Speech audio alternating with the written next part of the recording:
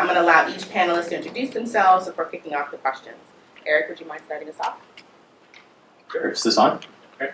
So, as Elise mentioned, Eric Shea with the U.S. Department of Energy. I work at the Office of Electricity, where I lead their energy storage division. It represents $80 to $100 million in annual R&D spending, everything from basic materials research to deployment and technical assistance. We have a couple programs active right now that are relevant to this conversation. One is energy storage for social equity, where we're helping over a dozen communities chart their own energy future, including energy storage. I'll also mention that my office uses extensive use of the Small Business and Innovation Research Program, where we help new innovators develop new technologies, and my office is consistently in the top rankings in the department for first-time women-owned and minority-owned businesses as recipients. One of the other things I help the department do is coordinate energy storage activities with all the other offices as part of the Energy Storage Grand Challenge. So looking forward to that conversation. All right, my name is Greg Gershuni. Morning, everyone. So I'm the Executive Director of the Aspen Institute's Energy and Environment Program, and I've been with Aspen for the last 7 years, and before that I was in the White House in the Department of Energy, most recently as the Chief of Staff for Energy Policy in the Obama administration. My program at the Aspen Institute works with people, organizations, and governments to take greater action on solving climate change. And so we tend to look at the things that are the roadblocks to decarbonizing, building resilience and adaptation, and that includes things like critical minerals policy, permitting and siting. How do we build things? How do we get to the state of decarbonization that we need to get to? And so storage is one of those areas that's an enabler of a decarbonized grid. And then as we electrify other sectors, is one of the things that's going to allow that to happen. So I'm really excited for this conversation.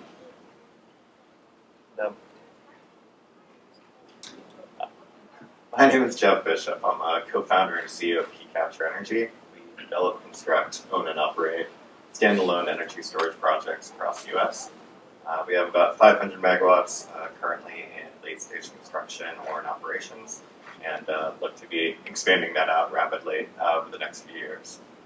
If folks are looking for job opportunities in Houston or in New York, we are hiring. Trey from my team is here, so if you are looking for opportunities, please make sure to meet up with him today. Good morning, everyone. My name is Melissa Alfano. I am the Director of Energy Markets and Counsel for the Solar Energy Industries Association. So at SEIA, we represent the solar and storage industry as we seek to make policies across the U.S. that encourage the development of solar and storage, both at the wholesale and the distribution level. SEIA particularly, we have a lot of programs that are really focusing on environmental justice and energy communities, seeking to ensure that our energy transition is a just and equitable one. So I really look forward to the conversation here today. Great, thank you. So let's get started with the questions. So experts have stated that energy storage is the foundation for a decarbonized, resilient, and affordable grid, as well as a game changer in strengthening the electric grid. What are some of the innovative storage technologies that will transform the grid? So I can start. DOE, over the past 20 years, has supported over 30 different kinds of energy storage technologies, depending on how you count them. So big families of technologies include electrochemicals, so anything battery related. Everything from things that look like your typical AA cell to large vats of chemicals that can be pumped in either direction to charge or discharge. And there's gravitational systems like mechanical systems that lift and lower weights, or modular pumped hydro systems that sort of put the power of a dam into sort of a small stackable solution. And there's thermal systems and other kinds of chemical systems. DOE has a goal called the Long Duration Storage Earthshot, where we're looking to reduce the cost of energy storage by 90% by the end of the decade. I personally think that there's at least half a dozen of those technologies that have a shot at making that goal. And part of the excitement of being in this field at this time is watching this horse race among all these different technologies being refined, being tested, being demonstrated. I don't have the answer of like which one will get there first, but one of them will get there at least. Just to build off of that, I mean, I think there's a lot of potential battery storage options. I think Iron Air is one of those, but there's at least half a dozen others that are kind of on their way. I mean, I think in terms of innovation, the price coming down on especially lithium ion and other technologies is going to be one of the key things that's going to unlock the technology for more and more people. If you contact a solar company today, that the assumption is that you're going to get battery storage along with that rooftop solar, and so I think that was not the case just a few years ago, and so that's becoming more and more of a common theme. I think some of the other things though is being able to integrate EVs and into the grid to be able to charge and discharge to help balance things out. And then the longer duration storage, things like hydrogen, things like pumped hydro in certain parts of the country are going to be really important, to address seasonality and other issues like that. I just want to add that there's in addition to the technological innovation, I think we need to look at markets innovation, because that's just what I do. I follow the money. I don't, right? So one of the things to look at is both on the wholesale level, when you're looking at the major markets like MISO, PJM, SPP, looking at how they are structuring their markets to encourage the development of storage, and then looking at other mechanisms like, for instance, FERC Order 2222, if those of you are familiar with that, the integration of distributed storage and solar into the grid. So looking at how do we adjust the markets and the mechanisms that we live in to account for these new technologies. Yeah, and then just from a very macro level, in the U.S., we're not going to be building another new coal plant, and they'll continue to retire. Thermal plants were often built in the 50s and 60s in urban areas where they never should have been built, but we still need some capacity there. And as we get more wind and more solar online, there does need to be something to fill in that capacity gap for when the sun's not shining and the wind's not blowing. So right now, lithium ion is the clear winner today. 5 years from now, it probably won't be. There will probably be a whole bunch of new winners, whether that be hydrogen, different chemistries on the battery side, aggregating electric vehicles, distributed energy resources.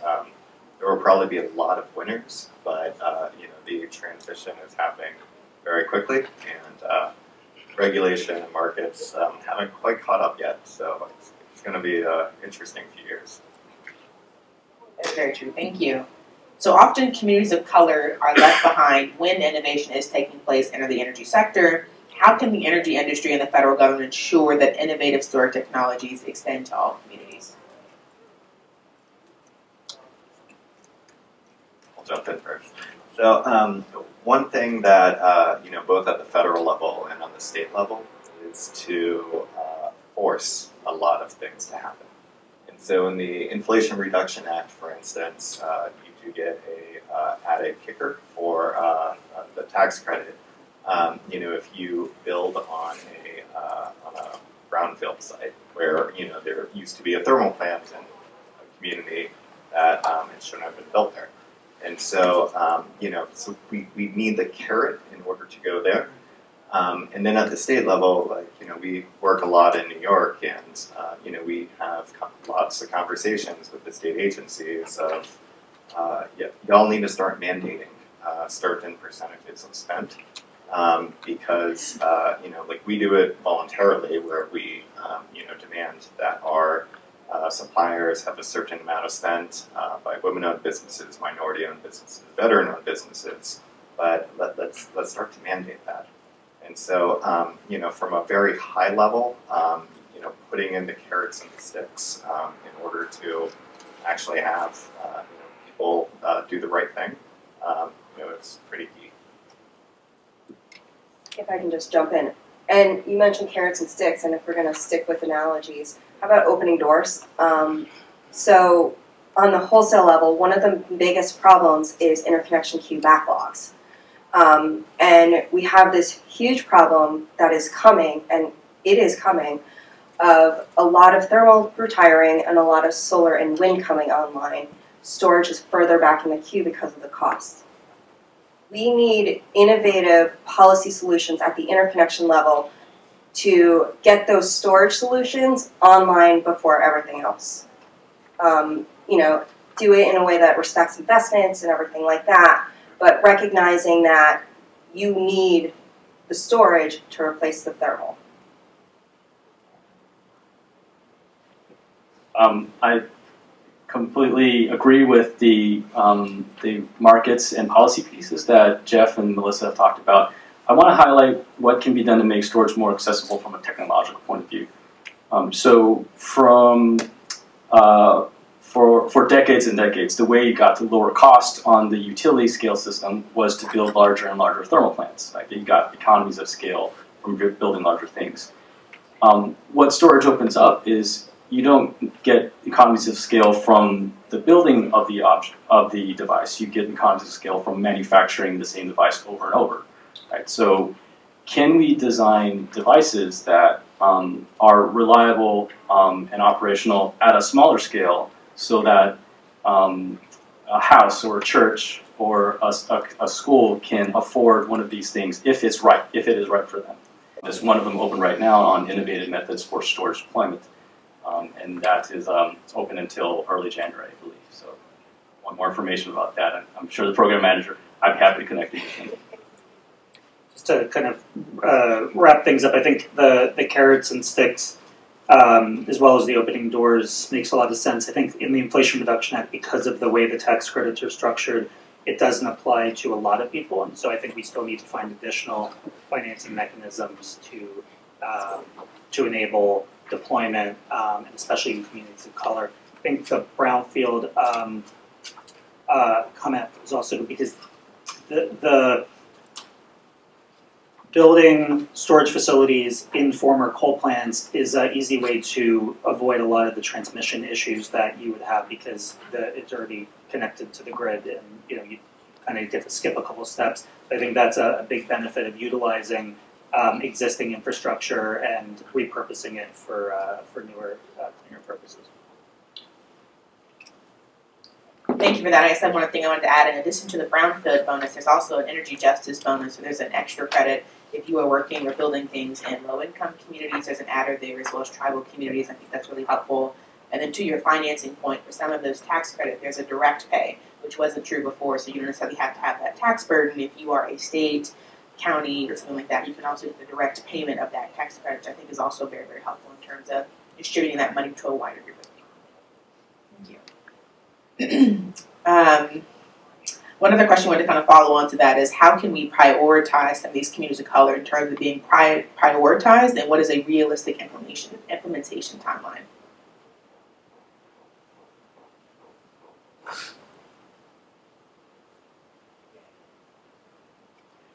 So I think it's incumbent on those of us who can set these kinds of priorities to identify the opportunities. I think in many cases there are use cases like remote communities where these technologies are cost beneficial today, right? If your source of electricity was delivered diesel fuel, right, then in many cases renewables plus storage is cost effective, it's cheaper than your current source of electricity now. And so we need to identify those high value business cases immediately because many things can be done today.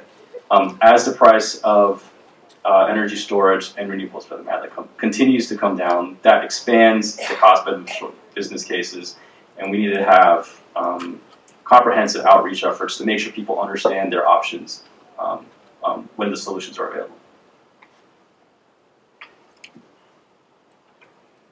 And definitely the Inflation Reduction Act, for the first time, energy storage does have a similar tax credit to what solar has. And as part of that, there are requirements for an apprenticeship program in order to be able to get the full benefit.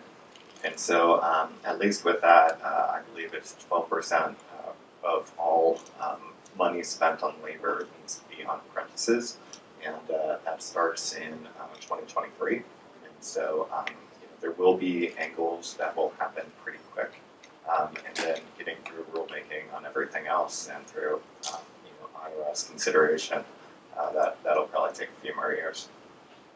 I think we'll also see more states enacting initiatives like Justice 40 in coming years to help direct that money to where it really needs to get to. I think you're going to start seeing that start to come through.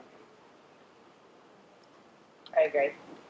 So I agree. I think the Justice 40 initiative could have a lot of impact in terms of federal governments making a dedicated effort to direct the benefits of their investments into communities that have kind of been left behind. I think we're going to start seeing those impacts as the bipartisan infrastructure law and the Inflation Reduction Act kind of expand. I think that also do a lot to kind of jumpstart and prioritize some of these communities. So for our next question, kind of taking a transition. So as a trend, utilities have been scaling up and increasing their battery storage capacity instead of the alternative, which is investing in new power plants. What are some of the positive benefits of energy storage from a climate perspective? So energy storage is great because it is the complementary resource. I know we're talking energy storage as the focus of this panel, but it's not a solo thing. You need it with something. So energy storage is great in that it extends the daylight hours of a solar plant. It extends the nighttime wind wind flow. You can tell that I'm a solar person, not a wind person. So it's great in that respect, in that it actually can help make renewables a lot more reliable and a lot more predictable. Another thing is that you can also look at them as transmission assets, which is completely different than how you approach other resources. And I think from that respect, you are extending the life of transmission systems that need to be rebuilt by replacing a transmission asset with a storage asset. And from that, you can also reduce the cost, hurry along things, and then speed up the transition. I think storage is the friend that never goes anywhere by themselves, right? They always have a bunch of friends with them, and it helps enable that friend group to have a better time. Sorry, I took that analogy a little too far. But it's also scalable. It can go in your house. It can go in a commercial building, but it can also be built, many 100 megawatt size for utility scale. And so it's very flexible in that way, and it's also relatively carbon neutral in that, if it's storing solar energy, that solar energy is still zero carbon. If it's storing something else, then it doesn't add carbon to that. So it really is that enabler that allows the grid to be more flexible, allows more resources like solar and wind to be able to put on the grid.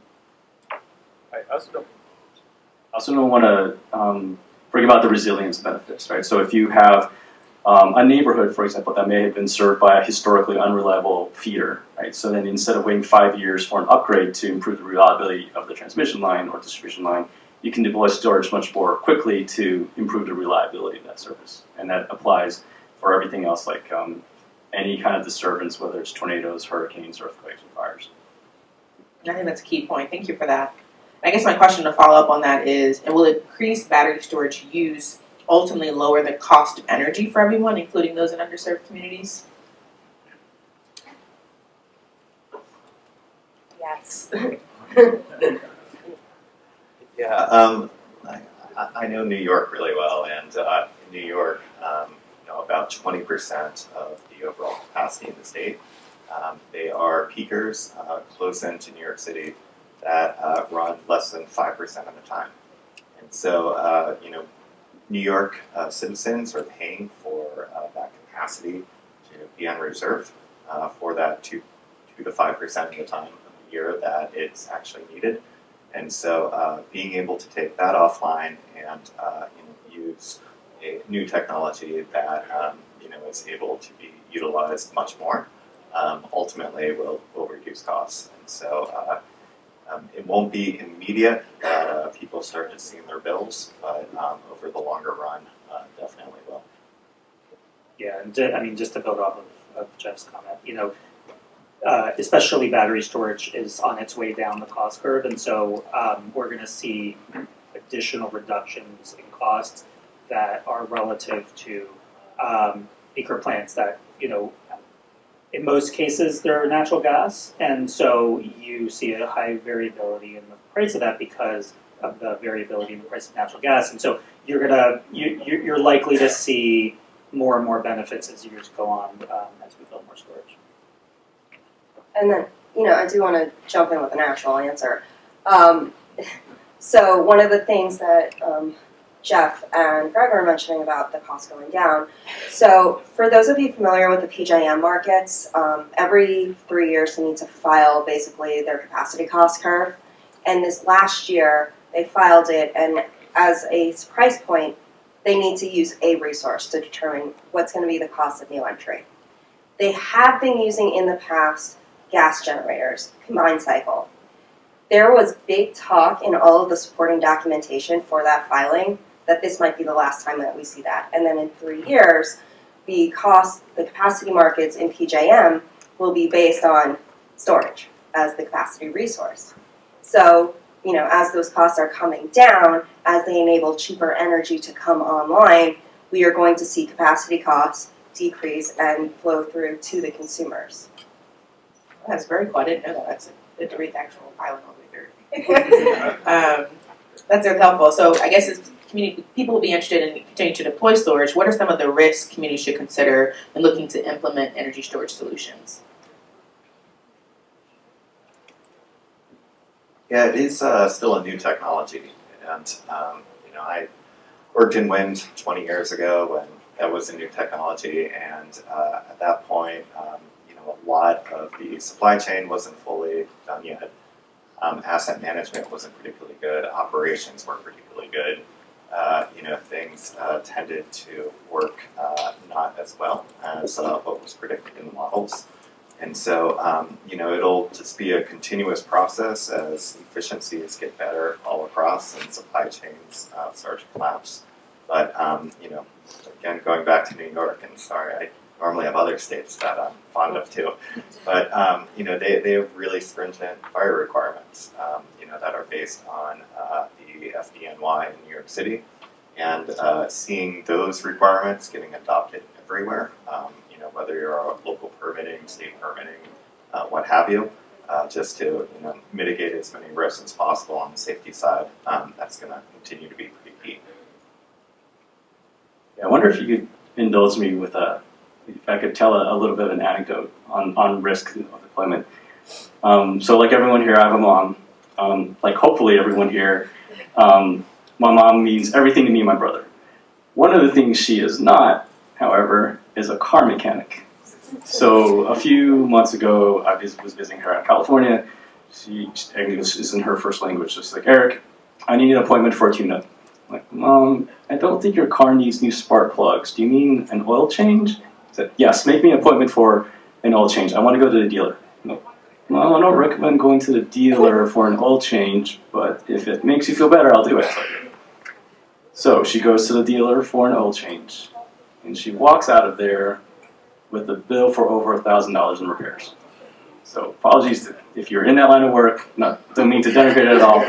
But I wonder about people like her who are on. I think one of the big risks is making sure everyone is equipped to make these decisions in a way that's most beneficial to them. I think, to Eric's point, I mean, I just moved into a house from an apartment, and I've been trying to buy solar and storage, and it's been an incredibly difficult journey. And I'm the director of an energy program, and I'm having trouble figuring out, what is what, and, why this thing that looks like the same thing as this thing is costing different, I think for the average American, it's gonna, we need to figure out a way to build some resources that they can go to that are easily accessible. That I think I remember seeing a stat when I was upset that people think about their electricity 18 minutes a year or something like that. It's like 12 minutes, 1 minute every month when they pay their bill, and then when the power goes out, that 1 or 2 times. And I don't think people want to think about it that much. And so building those resources so it's easy to figure out, what individual, what a community, should be doing, or what value it brings to them is going to be a really important thing. I think that's a great point. I think the education piece and making sure that consumers can answer those kind of questions and the information you present is at a consumer level, not overly technical, so people can understand what they need. I think that's a great point. So I'll transition here to focus a bit more on the technology itself. So as the entire economy is beginning to electrify and trying to decarbonize, could we potentially use electric vehicle charging stations as a demand response tool in order to expand grid security and resilience? That actually is kind of the fundamental basis of FERC Order 2222. It's looking at how do we use these distributed resources, a solar panel in a house, a storage panel or a storage battery in a house or a building, and looking at how do we aggregate all of these together in order to create a product that's actually going to have an impact on the markets themselves. And so I think that really is the case. It can be looking at the different ways, different technologies, and then having an avenue to the market itself.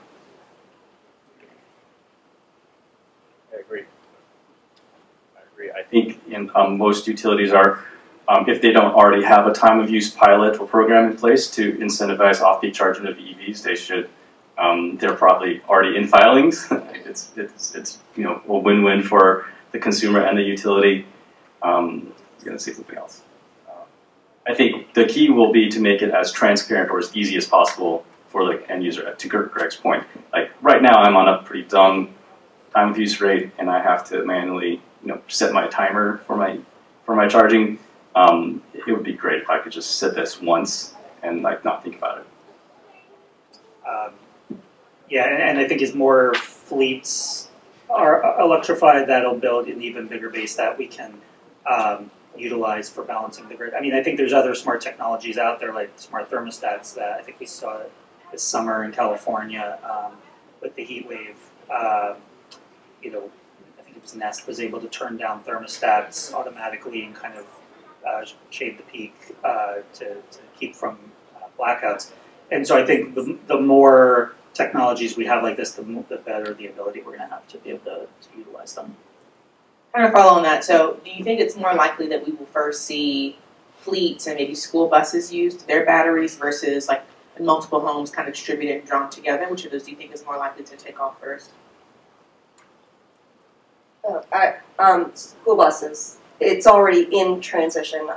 A lot of utilities have programs because it looks really good when you're, supplying your local school district with some electric buses. Dominion. So it's already in place, and it's being used as a way to save significant funds for those districts. Yeah, there's so many cool things that are happening with transportation, electrification. And so just on the commercial and industrial side, pretty much all of the really big companies are at least experimenting with electric vans at this point for deliveries. All the major rental car companies are doing pilots now in order to be able to electrify their rental car fleets. There's all sorts of really wonky, nuanced challenges where on distribution lines it's often very hard to do 100 level 3 chargers with super fast charging at the same time. And so there's definitely going to be all sorts of really interesting new areas for innovation on this side. And this is somewhere that utilities are definitely taking the lead on, and it's been great to watch. I think the school bus scenario is a really exciting one. We have a K-12 climate action program at Aspen, and we've really focused on that as one of the major short-term outcomes for school districts. And we're working with a number of them with Rural Resources Institute to help figure out how to make that pencil out. That's exciting. So how can solar technology be a complement to energy storage? Kind of following on that thought. look at the solar lady, get it. I think it's just they feed into each other. So basically, solar is going to charge the storage facilities when you don't actually need the capacity from the solar, during the daytime when it's excess and people aren't really in a place where the storage is being used or the solar is being used. So it's a great opportunity to charge those assets and then being able to reduce their impact on the grid, which reduces their costs and reduces the cost for everyone. Kind of tag on to focus on strengthening the grid. How does that solar plus storage help with increasing resilience? I want to use an example. So if you think back to Hurricane Ida, I believe it was, in New Orleans and southern Louisiana, you look at the communities that actually stayed online. One of the best examples was a low-income housing community where they had a solar plus storage. They kept their power. If you look at what's going on in Puerto Rico, basically every time there is a hurricane, because we need to fix how we treat Puerto Rico, the communities that stay online are the solar plus storage. That is resiliency right there, because they don't have to rely on rebuilding the distribution lines that get knocked down, because some of these communities have above ground as opposed to below ground, and it gets them online faster and gets them back to their normal life faster. There was a great example in Florida during the hurricane, I think it was like 2 months ago, where this one community's power stayed on because they built solar storage, and it was pretty resilient, and everyone else around them lost power for days and days. And so I think we're going to start seeing more and more communities building that combo using microgrid technologies, and individuals. It's having solar and storage on your house is a energy independence kind of thing, right? You can have power and all your neighbors might be out because they don't have that. But how we work that into communities where people don't live in single family houses is a big barrier, and that's something that we need to do a lot more policy on. Agreed. It's kind of in that same vein of thinking, so how does storage help communities of color address a lot of the pre-existing energy barriers? We know that traditionally a lot of thermal power plants have been built in these communities. How can we use storage to kind of address those pre-existing barriers? So repowering is one obvious example. So as Jeff mentioned, many of these thermal plants are nearing the end of their expected useful life, and so reusing the electrical connections for on-site storage preserves the electrical reliability benefits of that plant without any of the on-site particulate emissions. And so that's a very good large-scale use case of addressing historical inequities. I work on the large-scale projects, so the thermal repowering, it's where we see the most immediate impact. We're currently working in Maryland to put a battery on a coal plant that's currently being retired. My team, we've overlaid census data with emissions data, and whenever you look at the medical impacts of living next to a thermal generation station, they're appalling. And so it's going to really help with repowering the thermal plants and putting on batteries instead. Just from a medical perspective, first and foremost, and then it still keeps the property taxes and still keeps local jobs. And I think in addition to repowering, if you look at other communities where there maybe isn't a thermal plant in the area, it's just nothing there, you need to look at the barriers of costs. And I think this is a community by community thing, looking at what is the home ownership structure there, what do the homes physically look like, what do the roofs look like.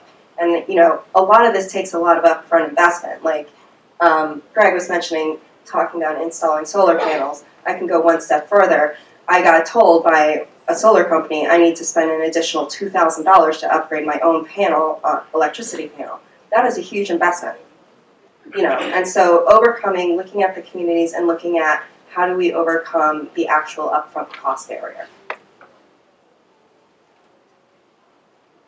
So following along with that, we were talking about pre-existing energy barriers. What new options does energy storage create to help achieve energy equity for underserved? What are the new things out there kind of looking more forward? What opportunities does it create for those kind of communities? Yeah, I think a lot of what is in the Inflation Reduction Act, it's the first time that a federal tax credit has, really been focused on environmental justice and on creating opportunities for, a much broader part of the population.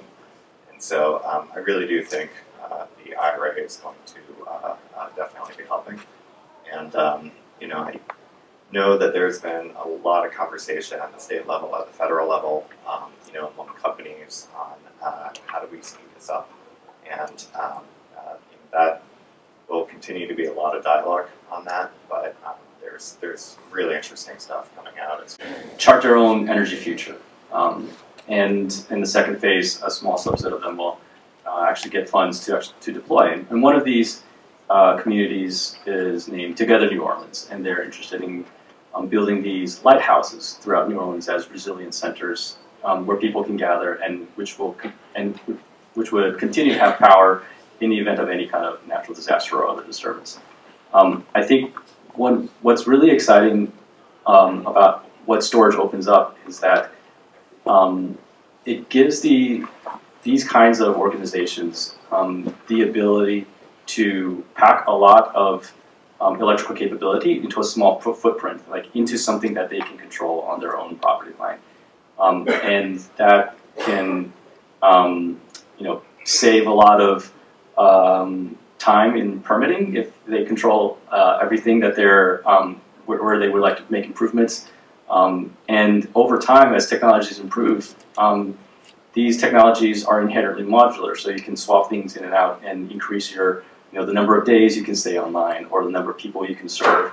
And so being able to deploy something small very quickly to show that it works, get people excited, get a lot of buy-in, and then scale that up over time based on the trajectory of the technology, I think is one of the really attractive prospects.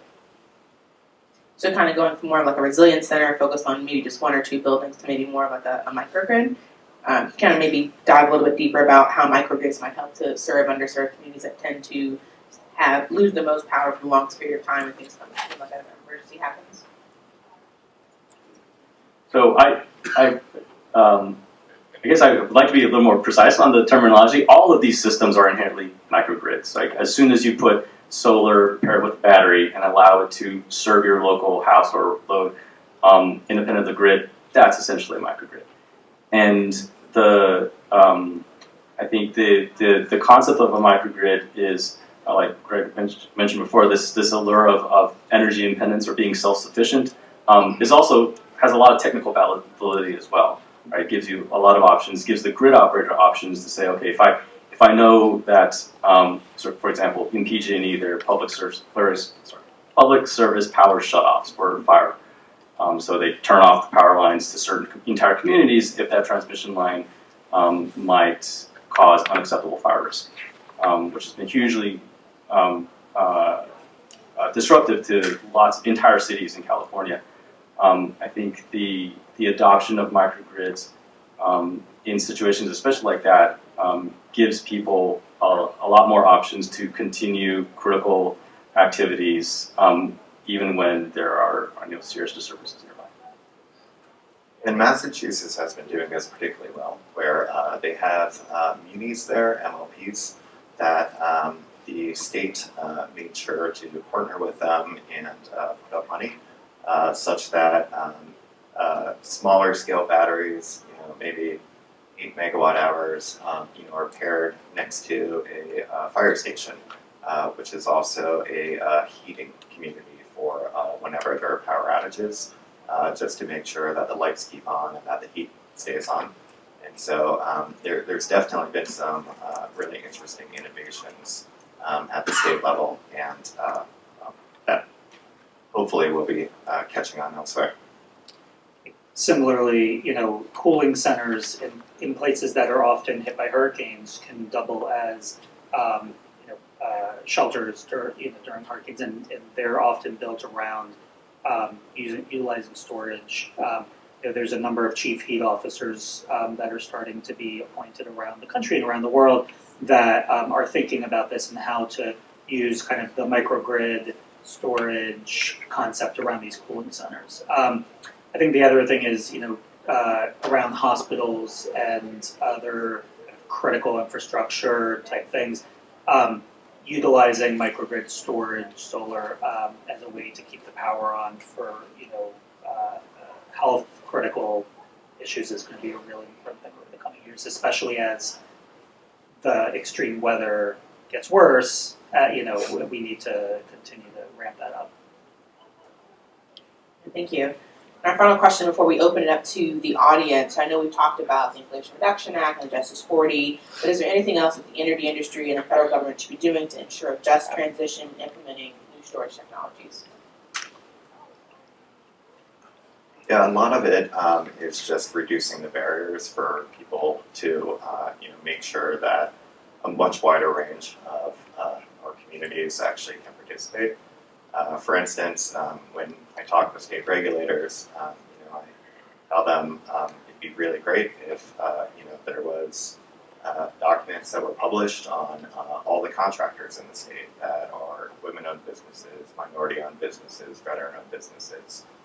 Just make it very, very easy so that whenever we start our procurement, that we can make sure that we go out for bid to reflect the communities that we're working in.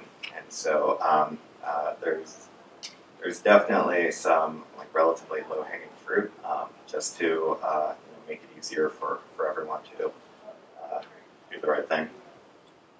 And in addition to removing barriers, I think on especially the wholesale side of the world, because that's just where I just live mentally, consistency, right? So being able to actually know when you're going to get your storage facility online.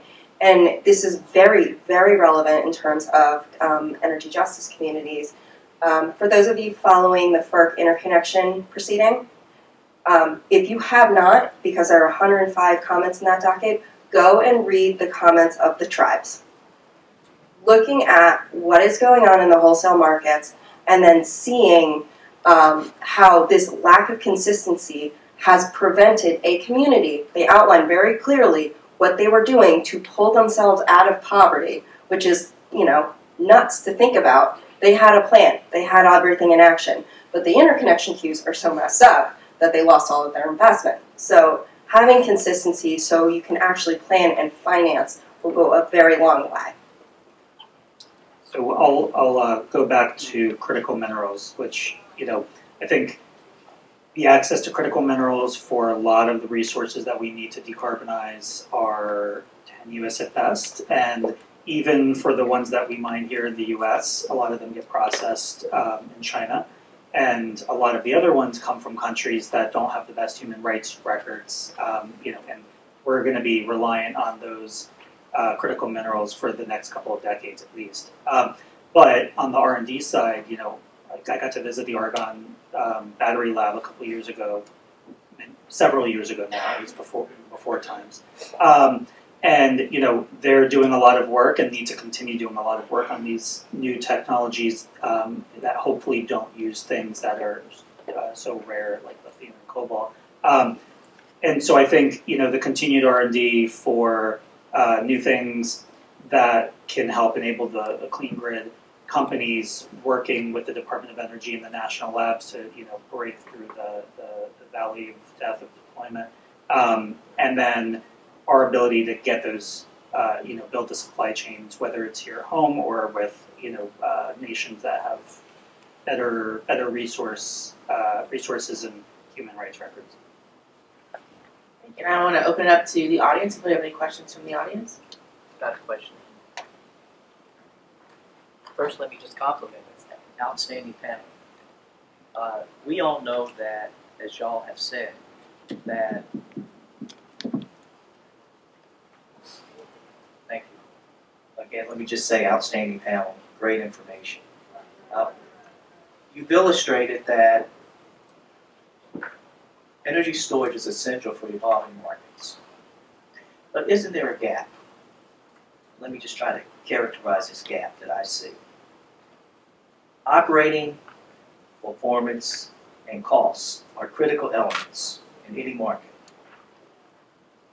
But there's no centralized platform for the collection, the analysis of energy storage.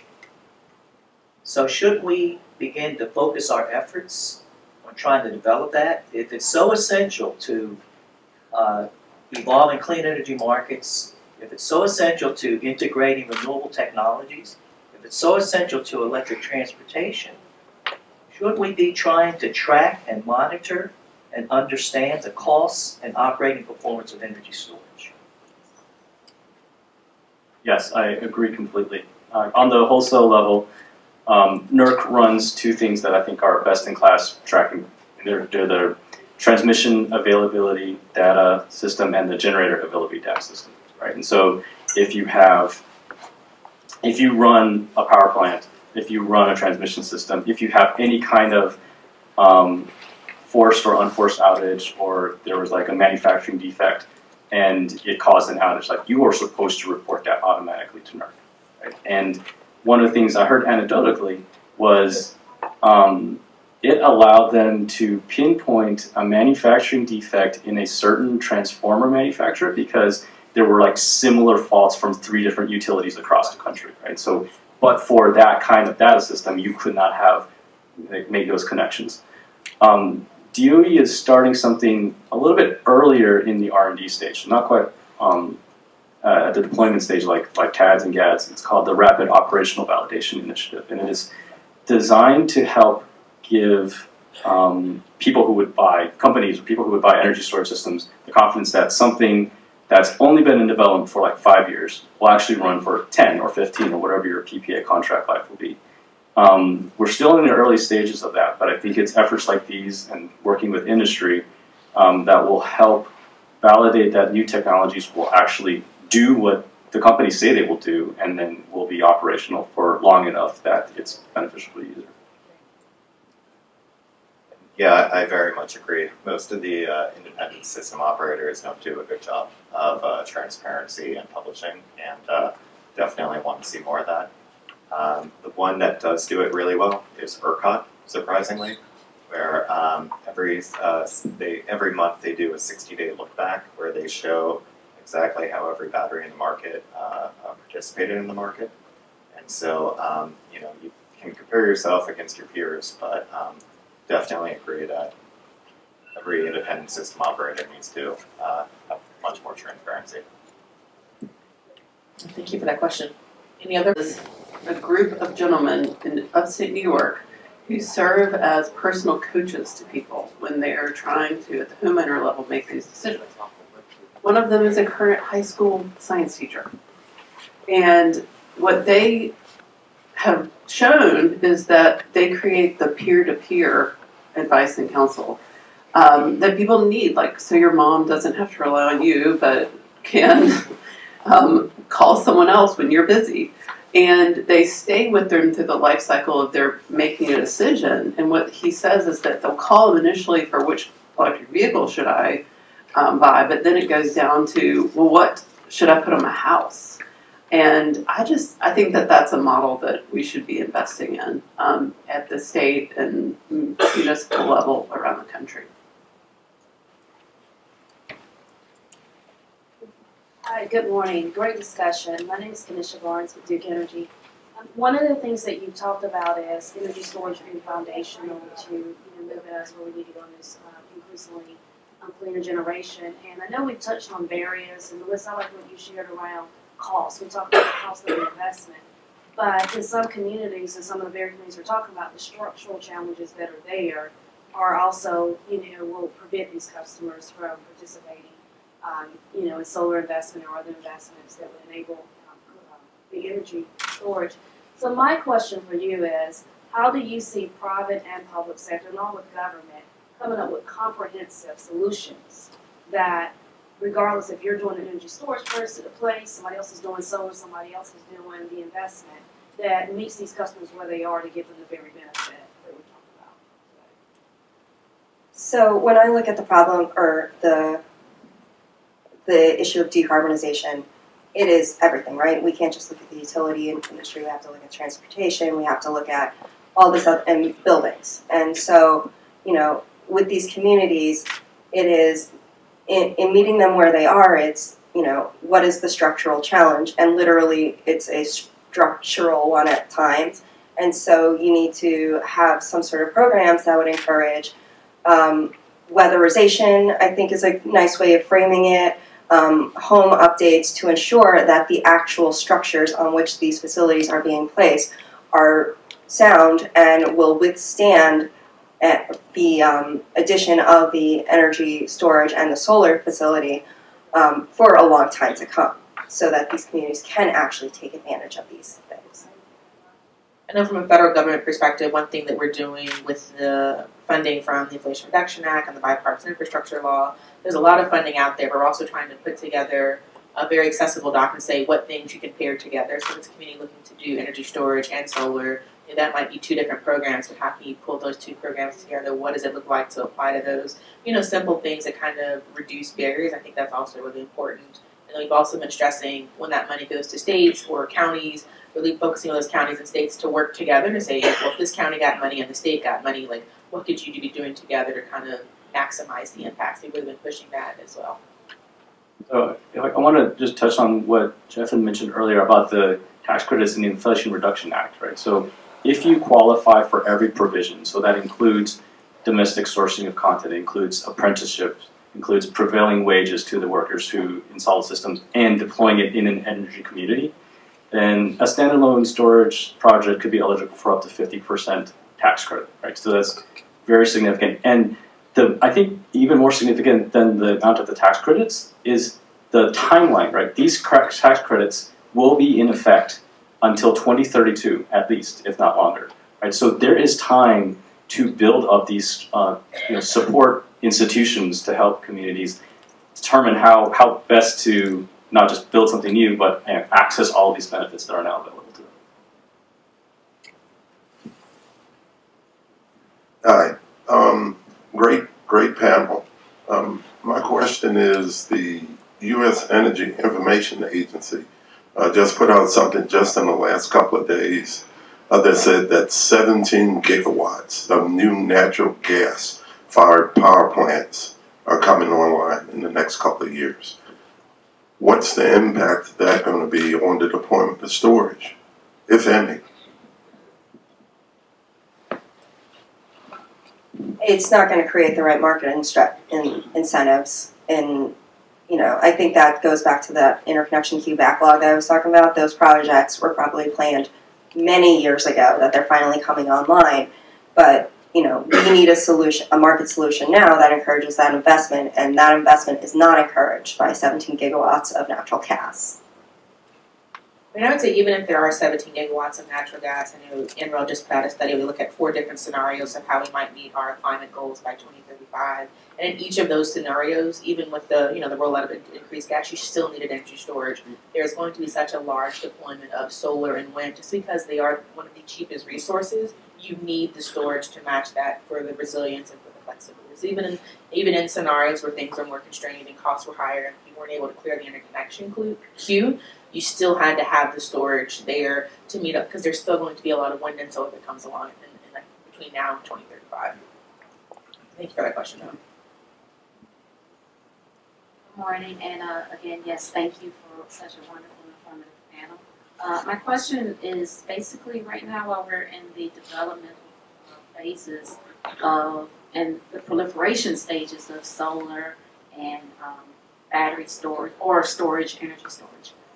My concern is how recyclable is the emerging technology coming? And the reason I ask this is because in recent years, most of the technology has been maybe considered not very recyclable or difficult or costly to recycle. And as we're coming to the end of life of maybe the first wave of solar panels being deployed, and I'm sure this also goes for our energy storage, we know that a lot of landfills are typically located near impoverished neighborhoods or neighborhoods that are typically a majority of people of color. And so as we grow in deployment for our solar panel or solar industry, even other distributed energy resources, how best can we prevent the end-of-life materials being, dumped in our yards or in our backyards and contaminating our soils? I'll start with a couple things that DOE is doing. So first, the lowest impact action is reuse, not disposal. So many of these technologies don't fail like a switch, right? They degrade over time. So, for example, your EV batteries may not hold enough charge for you to go on a long road trip, but they can be repurposed in stationary applications. And DOE just awarded, I think, 4 or 5 demonstration projects for EV Second Life applications, and there's another solicitation on the street right now. But then on recycling, that's something that requires very careful design, ideally up front, right? Many of the new storage technologies that we're supporting, we have end-of-life considerations designed from the outset to make sure that the materials are cost-effectively recoverable. DOE also awarded a couple, so about a month ago there was $2.8 billion in battery manufacturing and recycling grants that were awarded. One of the companies is setting up a factory in Kentucky that can take in quote-unquote black mass from old lithium batteries. So typically you would only recover the really high value materials from a lithium battery like cobalt or copper, and this new company is looking at ways to process everything else in a cost-effective manner. So we're helping to find solutions to that. What's the name of that? I don't remember off the top of my head. There's a company called Ignia that's doing something similar. Ignia. I can follow up. I just also want to add in, SIA, we do recycling policy. We're looking into that. This is a very important aspect of our work as we're coming into the end of life for some of these panels. And so there's quite a number of fact sheets on our website. If you want to check them out, that would be really interesting and see how the industry is actually examining this issue. Hi everyone, my name is Shelby Green. I'm with the Energy and Policy Institute. There's been a lot of discussion about barriers, especially in the market. So I just have a question about what happens when utilities themselves are the barrier for customers to get access to reliable and affordable energy, especially when utilities are trying to maintain their profit share, their market share, and also their captive audience. And I'm also curious about, in your prospective work, how you have identified those barriers and tried to work directly with customers or consumers to maintain access or independence. And especially when I think about just Black communities not having access to resources, sometimes it is these institutions or these utilities or governments that are maintaining these barriers to maintain their profit margins. In New York, they have really good programs for non-wires alternatives where if you're a utility and you need to upgrade a community, you get an automatic rate recovery on whatever dollars you spend out. And New York is now forcing those utilities to actually go out to the market and just say, okay, instead of doing an $80 million upgrade on this distribution line, you only need 2 hours of load reduction in the summer, and you do it with other resources. And they can still own it, but the cost recovery will only be on that $10 million rather than on the $80 million. And so, at least in the areas that I work in, there's now being a lot of focus by the public utility commissions and the public service commissions in order to really speed that up. As far as the other areas on working with utilities, I don't have that much. So. I wouldn't say with utilities on my end. I think, so SEIA, we represent the independent power producers. We are not utilities. That's one of the main. So it's keeping vigilant, keeping pressure on, and for communities that don't necessarily have the resources, I think it is important on nonprofits, on non-governmental organizations to help and be that voice, and especially in terms of when you're doing a very technical thing, being the technical voice that can put that pressure on them. And this is my personal opinion, but I think there's a case to be made to the utilities that it will be more productive and beneficial to share maybe a smaller slice of a much larger growing pie. Right? So just stats for just for scale, right? So, and if we're talking about transportation and electrification, we're essentially talking about taking all the money that used to be spent on gasoline and moving that through the electricity system, right? Gasoline, fuel oils, everything else. So the last year I had stats for this. Each year we spend about $400 billion at the meter for electricity. We spend about $1 trillion at the pump for liquid fuels. So if all our internal combustion engine cars become EVs, we're suddenly going to be pushing $1 trillion of money into a system that currently only handles like less than half of that. And so I think the utilities will already have lots of opportunities for growth, and hopefully that translates into more openness for, on the stationary side, for communities to try their own solution.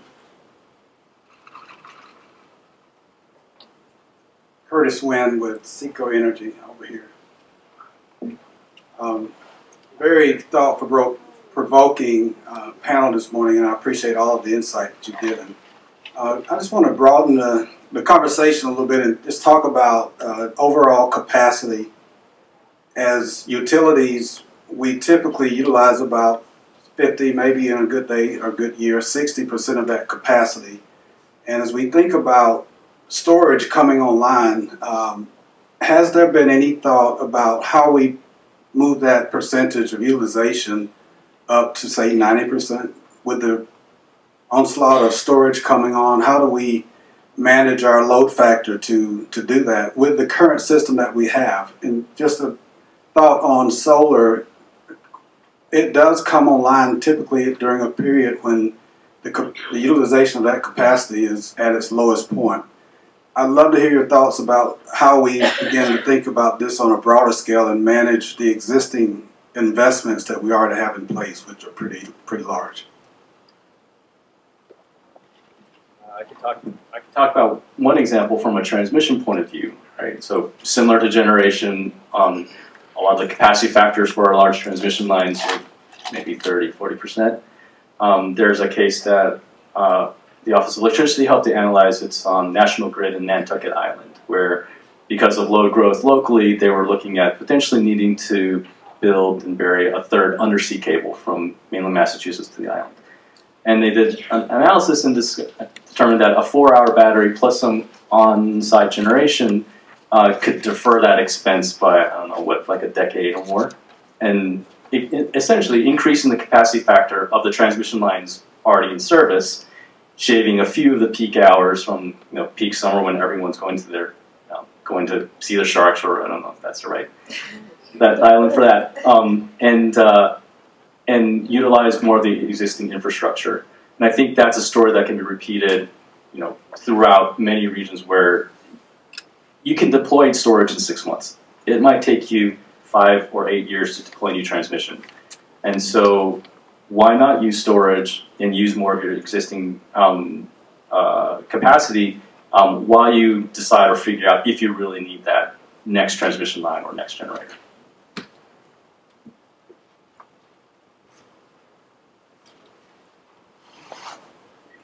Can you guys hear me? Hi. Yes, I'm Robert Thomas with Southern California Edison. I just wanted to come back to a question that was asked earlier regarding quote-unquote utility profits and so forth like that associated with rooftop solar. I think it's important that we recognize the problem for what it is. Rooftop solar is a very good asset. My company recognizes that when you look at a portfolio of energy, there is a need for rooftop solar. But we have to recognize that in our service territory, Edison service territory, the rooftop solar cost shift or benefit is about $1.6 billion a year, right? So you have about 400,000 customers getting 1.6 billion, right? Now, by contrast, you have 1.3 million low-income customers getting about 400 million in incentives. So we need to recognize that, yes, there is a place for this. It's not necessarily the utilities that are receiving this extra money, but it is actually other ratepayers that are paying this money. And so the problem that we should be working on together is how do we balance this equity among customers that are able to install solar on their roofs and those that cannot. If I can respond to that one. You're right. This is a cost shift, and it's a cost shift to higher income customers. And I think this is a problem that getting rid of NEM isn't necessarily going to solve it. What we need to look at is getting to those structural barriers that we talked about earlier that gets more customers access to those programs. You know, having a program in place so that once they are able to access it, and we make sure that they are in fact able to access it, they can reap those same benefits that the other customers earlier in time had been doing. And I think that is another aspect of that fairness that, you know, to look at the temporal fairness of, you know, not just benefiting the first movers here.